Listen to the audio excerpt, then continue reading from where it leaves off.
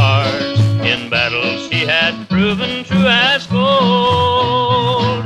Arrested in the chapel, accused of mocking God.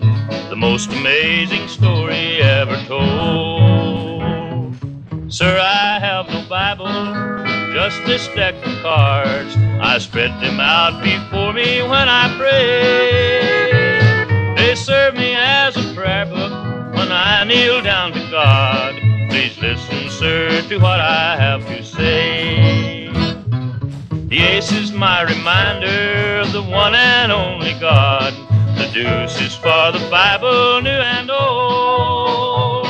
The tray is for the Father, the Son, and the Holy Ghost, about whom in the Bible we are told. The fourth spot, it tells me, who preached the holy word. There was Mark and Matthew, Luke and John. 5 is for the virgins who were wise and were saved. There were 10, but 5 were told to travel on. 6th day God was working, and the 7th he did rest. The 8 righteous persons that were saved. When this earth was destroyed, the saved could stand the test. The rest were all asleep and in the grave.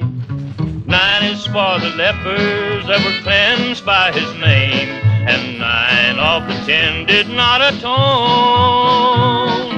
God's 10 commandments, the 10 spot it recalls, he gave to Moses written on a scroll.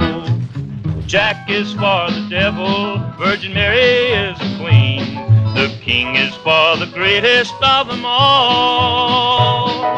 Challenged by old Satan a long time ago, this is when he caused the stars to fall.